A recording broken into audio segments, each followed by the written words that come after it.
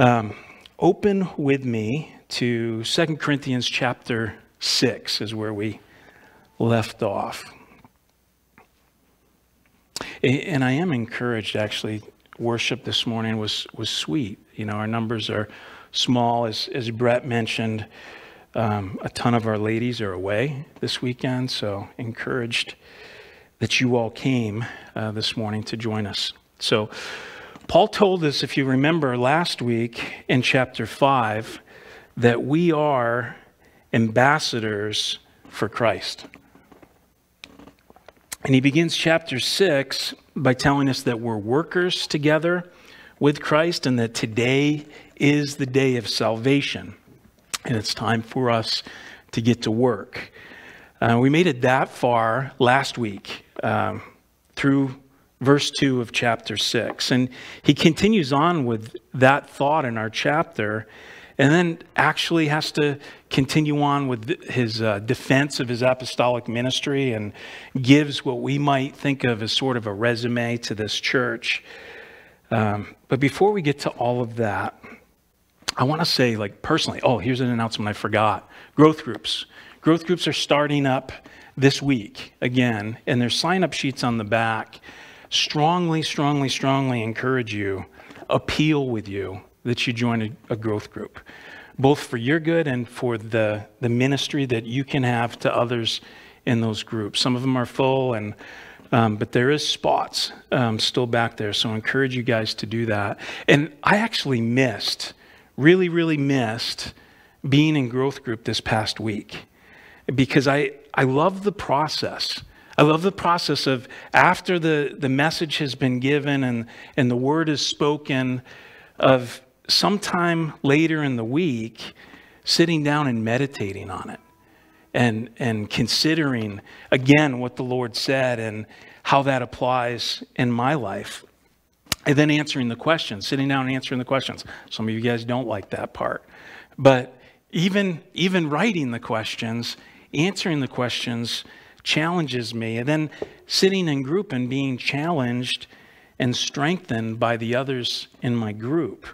This idea that we talked about last week of being ambassadors, workers together with Christ and servants of Christ, really consumed so much of my thoughts over this past week.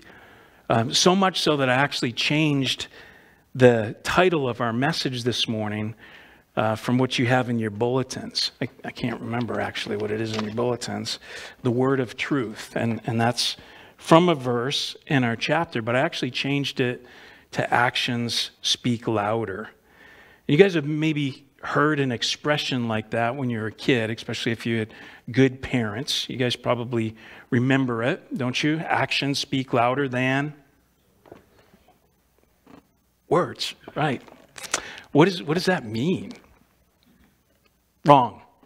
It does not mean silence, okay? I know there's some ladies here this morning, but I want to say some things, okay? I had considered where such a huge number of our ladies are away and being strengthened and encouraged, hammering away on the men this morning. It's probably why half of them were like, I couldn't get the kids together. I couldn't make it. They suspected that. Because you can do that differently when it's men or the majority of men than when it's a mixed crowd and you guys think, you're calling me out in front of my wife or whatever. So I considered that, but the Lord said no. And then I had actually considered, somebody actually asked me this morning, I won't say who it was because it was shameful, but I actually considered doing a really short message this morning as well. Thinking some of you men have parented all weekend long and, you know, if I could keep you out here and keep your kids back there for a couple of hours, it might be a nice break. But then I realized we've got men back there taking care of them and probably don't want to push that any further than necessary. So let's pray and we'll see what the Lord has for us this morning.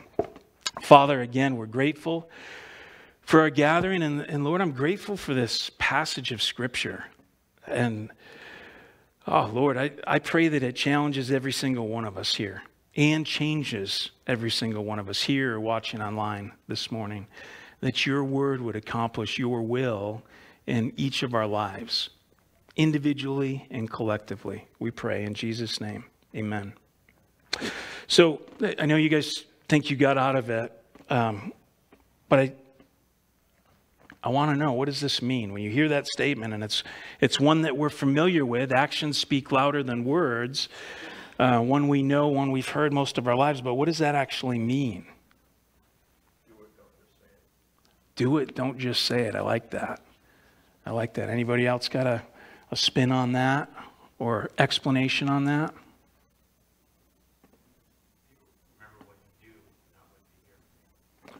Yeah, people remember what they do, not what they hear from you. Good. So putting those together, what you say doesn't matter if it's not what you do, right? Or because what you do says more than what you say. Probably easier to just say actions speak louder than words, right? But I've been challenged this week by what does what we do say? And I'm not going to talk in riddles all day. But these have just been my thoughts this week as I've gone back over that passage. And verse 2 from this chapter that we covered last week, especially the end of verse 2, where it says, "Behold, now is the accepted time.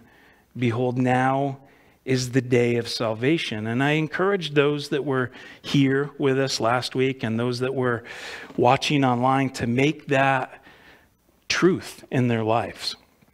If they hadn't received Jesus Christ as their personal Lord and Savior, meaning that you acknowledge that the Word of God is true and that Jesus is the only way to heaven. Remember, we read that verse at the end of chapter 5. The very last verse of chapter 5, I said that was the doctrine that made that possible. Verse 21 says, "For he made him who knew no sin," Jesus, he made him, Jesus, who knew no sin, to be sin for us, that we might become the righteousness of God in him. That Jesus came and he lived a sinless life and was put to death, the death on the cross, to pay the price or to pay the penalty for your sin and mine, that we might or could become the righteousness of God, that through that we could be made right with God. And I read the first two verses of this chapter because it all ties in to what we talked about last week. Again, verse 1, he says, "We then as workers together with him also plead with you." That was the heart of Paul. "We plead with you not to receive the grace of God in vain." Meaning, and I won't re-preach the whole sermon, but in short, if we continue to insist that we want God to judge us based upon what we have or what we haven't done, rather than based on what Jesus did for us, then we've received the grace of God in vain. Because Jesus then died in vain for us if we don't receive that. And I can't tell you, and reflecting back over that this week, how many stories I just happened to come across from pastors and Christians that had shared the gospel with a person or a group of people, and they decided that they weren't quite ready. They wanted to wait. Hearing the good news, they weren't ready to decide. And then before that opportunity came, a tragedy occurred. And that second or third or 10th chance never came. And rather than share those stories or any stories, I'll remind you, and it was actually mentioned in prayer meeting this morning, to not decide is to decide. You are making a choice. And the Bible tells us that those opportunities to choose are limited.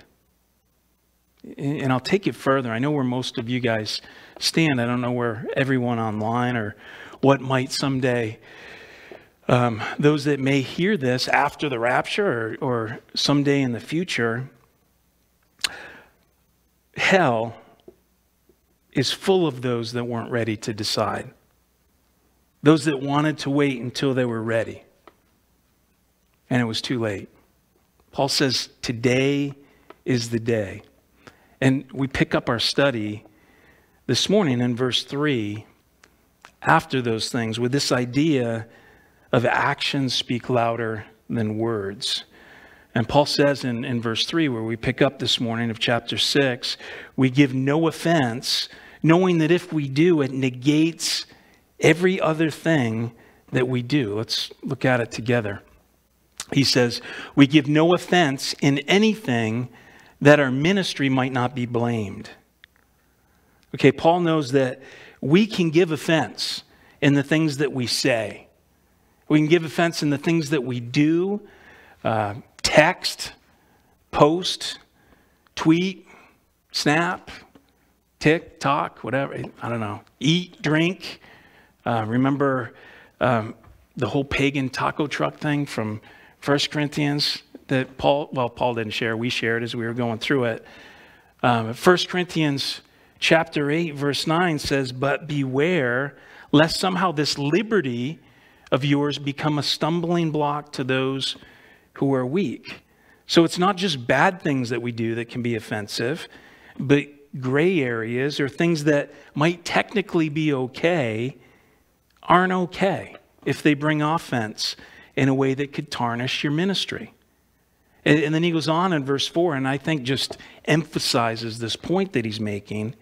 He says, but in all things, we commend ourselves as ministers of God. And I know I'm not getting very far. I didn't finish that verse, but I want you to see, I want you not to miss that he says, in all things. In all things, we commend ourselves. Not some things, not even most things. Or in all things except this one area. Paul says, in all things, we commend or we validate, we show ourselves to be authentic, the real deal as ministers of God.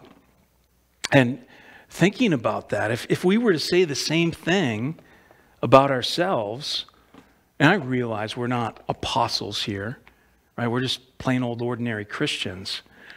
But if we were to say we commend ourselves as ministers of God or as servants of God, how much evidence from our lives could be produced to show that's just not true? What offenses in our lives are there that might contradict that statement?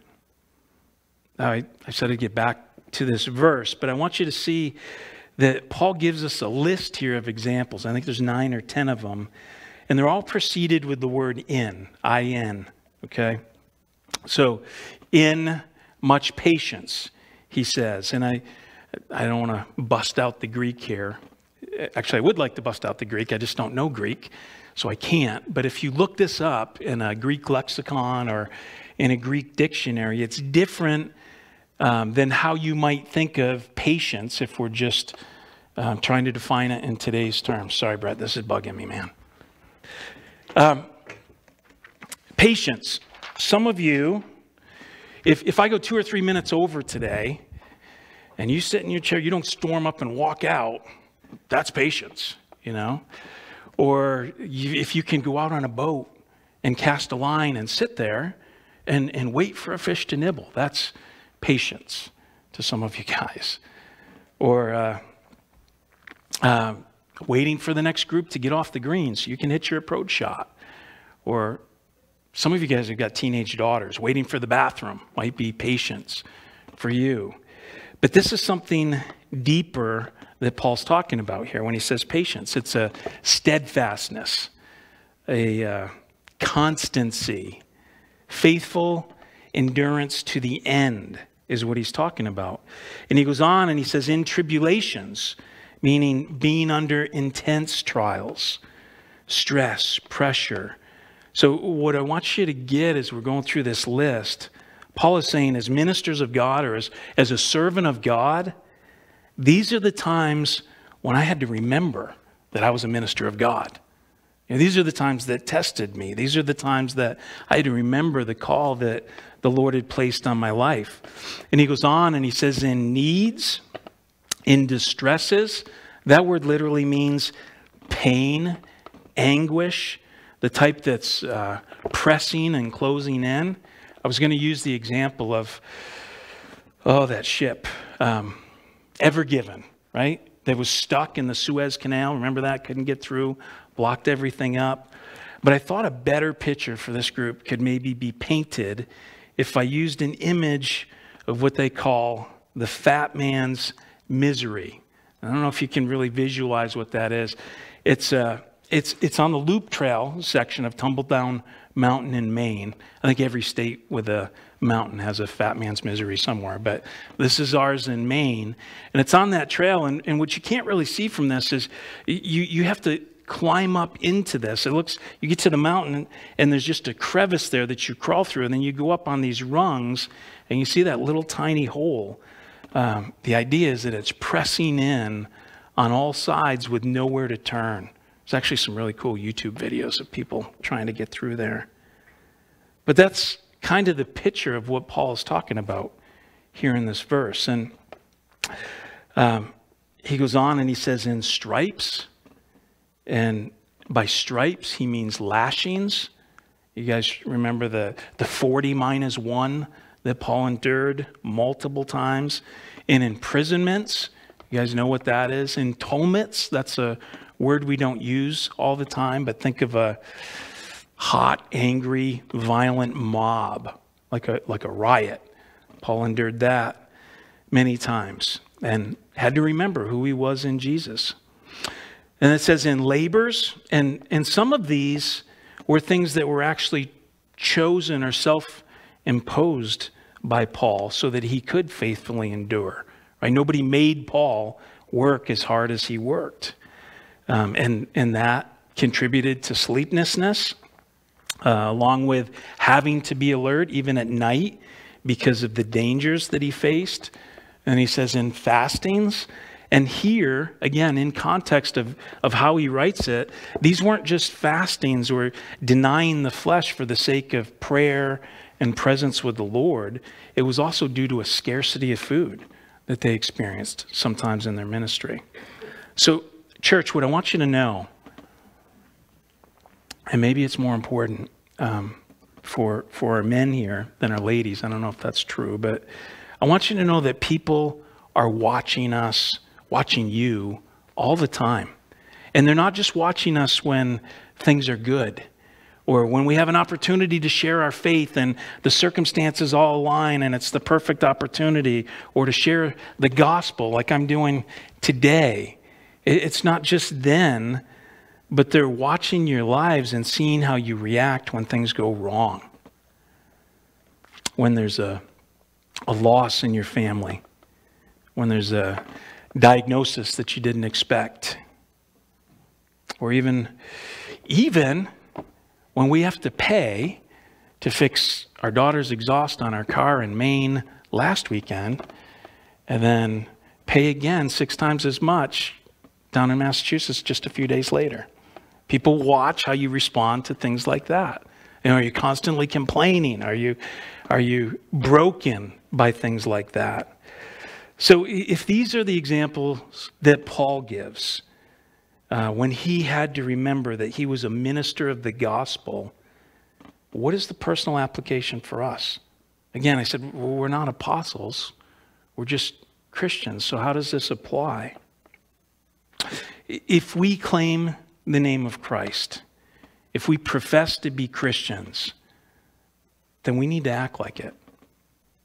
Our walk had better match our talk. In verse 6, he starts with another list of 9 by statements They all start with by. And some say, you go through the commentaries, and some say that these are the mental and then the spiritual things that Paul endured. And I don't really think that's it, though. As I go through this list, I think it's more this is how. These are the things that we had in our tool bags. These are the things that we used. Look at verse 6 with me. He says, by purity, by knowledge, by long suffering, by kindness. Kindness even when others were not kind to them or refused to receive it. By the Holy Spirit. By sincere love, he says. By the word of truth. By the power of God. The power of God. Paul tells us what that is. If you remember in 1 Corinthians 1:18, it says, for the message of the cross is foolishness to those who are perishing, but to us who are being saved, it is the power of God. And he ends that verse 7, with saying, by the armor of righteousness on the right hand and on the left. And you can think of that as the armor of God as having both offensive and defensive weapons. Right? In verse 8, he continues with a series of contrasts. He compares different things, and I think it's made up of what others judged him as and who he really was in Christ Jesus.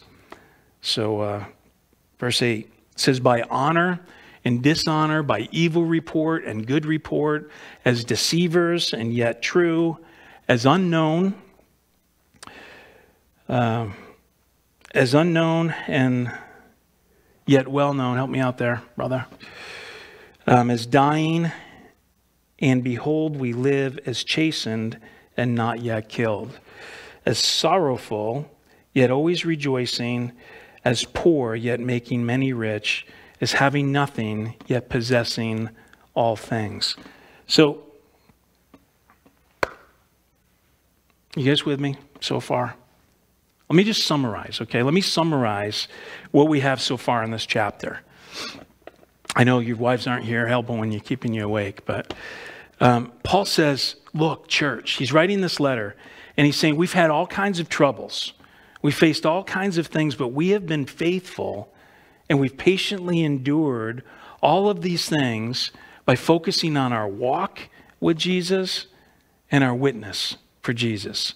Specifically, the things that we say and the things that we do, and we've responded to all of these things with pure kindness, asking ourselves, what would Jesus do here? Or what would Jesus have us do here? How should we respond to this? What's going to honor him? So no matter what we face, we remember that Paul's defense that he used of his ministry was that Paul was able to say whatever you want about me. Make any accusation that you want about me, but I'm living it every day. You can see it in my life. But in all of these things, we commend ourselves. He could say that in all things. Again, application for us and in this post-Christian nation that we live in as ambassadors and co-laborers and servants of the Lord, we have to remember that our lives may be the only Bibles some people ever read. I think I first heard that when I was in like 7th grade, and it kind of blew my mind. Meaning that what they see of Jesus in us may make them thirsty for more, right? We're called to be salt in the world. What they see of Jesus in us can cause them to realize the darkness in their own lives. We're called to be light in this world and illuminate darkness, shine a light on it. But again, what they see in us, if we're exercising our liberty or we're being rotten or unforgiving or prideful, they can look at your life and conclude, they don't have anything that I need. And then they take the grace of God in vain and die apart from Jesus. Does that make sense? Actions speak louder than words. So we, like Paul, should seek a life of purity. I know that's not popular today. That's what the Word of God calls us to. And I'll go further and say that if you're truly saved, then God will give you a desire to live a life that pleases Him and to grow. And there will be evidence that you're becoming more and more like Jesus. He said, if you love me, keep my commandments, in the Gospel of John. On to verse 11, Paul states, O Corinthians, and you can just kind of sense his urgency and passion as he speaks to them. O Corinthians, we have spoken openly to you. Our heart is wide open. You are not restricted by us, but you are restricted by your own affections. Now, in return for the same, I speak to you as children. You also be open. Do not be unequally yoked together with unbelievers, he says in verse 14. For what fellowship has righteousness with lawlessness, and what communion has light with darkness? Now, specifically in the context of this letter, Paul's actually talking about false teachers here. Okay, but the principle of this is found throughout the scriptures. Back in the book of Deuteronomy, way back in the Old Testament, it tells us they're not to yoke unlike things together. Like a big oxen with a little donkey. They're just not the same. And if you can picture a yoke that would tie two animals together, and one is a giant ox and one is a little donkey, what's going to happen when they try to pull that load? One's going to be ahead of the other, right? They're always going to be off course. And that's exactly what it does to us. Christians should not be yoked together, dating or planning to marry a non-Christian. And if you are, my best advice is to break it off. Because very, very, very, very, very rarely does it ever work out like you're hoping it will. I'm not saying it doesn't on occasion, but I'll tell you, I spent a lot more time counseling people that went against what the Word of God says than got the fairy tale magic ending. Christians are not wise to partner in business relationships with non-Christians. You got completely different goals, or you should. And in those circumstances, you're playing with fire. Premaritally, even Christians, two Christians dating, I think there can be a unequal yoking. If one Christian is on fire for the Lord and involved in church and wants to have kids and raise them up and train them in the Lord and do all those things, and then you've got the one that's on fire and you've got another one that smells like they're on fire because their pants are smoking. They're so close to the fires of hell, right? You do what you want to do, and I'll go to church on Christmas and Easter. That's not an equal yoking. Amos 3:3 says, can two walk together unless they are agreed? There's actually a biblical example, a few biblical examples of the perils of yoking with an unbeliever in business. Some of you guys might remember, if you've done the chronological reading with us, you should remember the story of King Jehoshaphat. And it's basically in 2 Chronicles chapter 20. His story's longer than that. Going back to chapter 17, gives us a little bit of his history, tells us about this guy. It says, now the Lord was with Jehoshaphat. I love that name. Don't you? I got a grandbaby coming. I'm kind of hoping. Jehoshaphat. It's unique. Now the Lord was with Jehoshaphat because he walked in the former ways of his father David. He did not seek the Baals, but sought the God of his father and walked in his commandments and not according to the acts of Israel. Distant father David. Okay, I think his biological dad was actually King Asa. If you read through his story, if you read the story of King Jehoshaphat, he thought He had this great business opportunity, right? And they were going to make a boatload of money. And if you read through that whole story, you get down to chapter 20. At the very end of chapter 20, in verse 35, it says, after this, Jehoshaphat, king of Judah, allied himself with Ahaziah, king of Israel, who acted very wickedly. And he allied himself with him to go make ships to go to Tarshish. See, he thought he'd make a boatload. And they made ships in Ezion Geber. But Eleazar, the son of Dodavah of Mareshah, prophesied against Jehoshaphat, saying, because you have allied yourself with Ahaziah, the Lord has destroyed your works.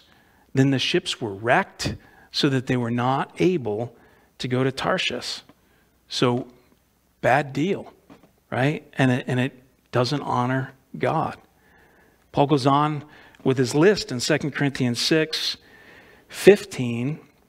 He says, what accord has Christ with Belial? That's a biblical term for Satan. Or what part has a believer with an unbeliever?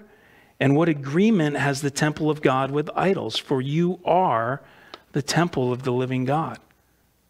That's important for us to understand. Right? The temple of the living God is not this building that we occupy and keep sticking Band-Aids on or have to build onto it because it doesn't meet the needs here. The temple of God is us. He goes on and he quotes the Old Testament here.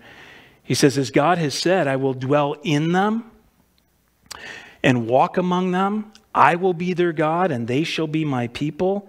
Therefore, come out from among them and be separate, says the Lord. Do not touch what is unclean, and I will receive you. I will be a father to you, and you shall be my sons and daughters, says the Lord Almighty. And just the first verse of chapter 7 says, therefore, having these promises, beloved, let us cleanse ourselves from all filthiness of the flesh and spirit, perfecting holiness in the fear of God. So if we want to have an impact for the kingdom of God, we are going to have to live lives of purity. Lives that honor God. We need to live for Jesus Christ. For some of you, and for some that aren't in attendance this morning, it's time to go all in. You know, you've made a profession of faith. You've called yourself a Christian. But it's time to be more than a Sunday morning Christian. So blessed, actually, this morning. You know, being a minister has ups and downs. I met with someone this week that leaving the church for different reasons. I met with somebody this morning that says, hey, we've been called by the Lord to step up and do more around this place and to get involved. Met with somebody last week, same conversation. But hear the Lord on this. It is time for some of you to go all in. Let me warn you, if that's you or you think the Lord is saying that to you, because most of what you see on Christian television or you hear online or on the radio or internet podcasts or whatever you listen to, is that if you follow Jesus and if you go all in, wallet and bank account included, right, on most of those, then every day is going to be like working on a puppy farm with puppies and dolphins, you know, and all different kind of crazy colors because you feed them Skittles and prime rib. I don't know. Puppies is like prime rib, I'm assuming. But that's not the Christianity that I read about in this book. It's certainly not the Christianity that we're living in 2022. If you decide to step up and fully live for Jesus today in this country, it's going to cost you something. So you better choose. And my encouragement is be all in or be out. And I know that sounds harsh, but you guys remember what Jesus said about being wishy-washy, about being lukewarm? In Revelation chapter 3, verses 15 and 16. These are the words of Jesus Christ. He says, I know your works, that you are neither cold nor hot. I could wish you were cold or hot. So then because you are lukewarm and neither cold nor hot, I will vomit you out of my mouth. That's pretty descriptive of what the Lord thinks of that. So if you're going all in, the first cost of that should be giving up your sin. And for some of you, that means the cost will be giving up some pleasure. For others, as we read through this, it'll be relationships, right? Some will have to break up, those that aren't married but connected to someone with whom they're unequally yoked. Some may have to get off the fence and get married, stop playing house and make a covenant before the Lord and to each other that this relationship is going to stay together and we want to honor you with what we're doing. Some might have to get out of bad business relationships. And I'm not saying that you can or you shouldn't work for a non-Christian, but to partner with them is something very different. Others may have to confess some things to a trusted brother or sister or husband and wife and start real accountable relationships. Because the world out there has absolutely no interest, none, in hearing about Jesus from you if he's not even real in your own life. Stakes are high. And I believe with my whole heart that the time is short. And for clarity, especially if you're listening online and you haven't regularly gone through the scriptures with us, salvation is not getting all emotionally worked up at a summer camp as a kid and you go forward at the fire along with all the rest of your friends. Or it's not even saying a prayer in a church, in a big church or a small church, and then getting baptized and continuing on in the life that we've always had. We're to be new creations in Christ. And Jesus saved us so that we would be completely different from what we were before Jesus. So Christians that are hearing me, we, not just me, are called to make disciples, right? And the mission field is outside of these doors. And the world is watching you before they will ever come and listen to me. I'll tell you something else. Historically, evangelistic Christianity in the United States was about sealing the deal, right? It's to tell someone that they're a sinner, to let them know that Jesus came and lived a sinless life. And remember that doctrine verse we said earlier? For he made him, Jesus, who knew no sin, to be sin for us, that we might become the righteousness of God in him. So the message was, you're a sinner. Jesus can save you. Do you want to follow Jesus? And if so, then repeat this sinner's prayer and you can be saved. And when all that works out perfectly, and there's true repentance and belief, that's still not making a disciple. Right? That's making a convert. What we're called to do is to make disciples. And that means doing all of those things, sharing the gospel. Can somebody redirect him, please, to a different place in the nursing mother's room? Doing all those things, sharing the gospel, sharing the truth, but then taking them by the hand, right? And saying, come on, now I'm going to show you how to do it. I'm going to show you how to live this life, how to live like a Christian, how to grow in your faith, like Paul does here. And says, by the way, church in Corinth, here's how we did these things. And in closing, I want to clarify something from verse 17 that we read. It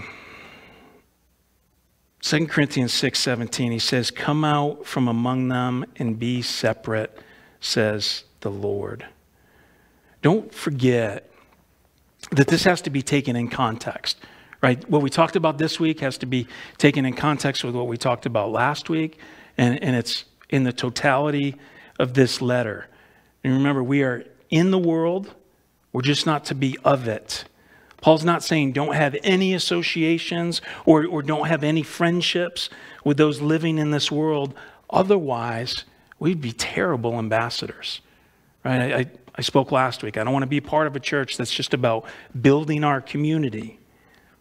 In his first letter to the Corinthians, Paul said this.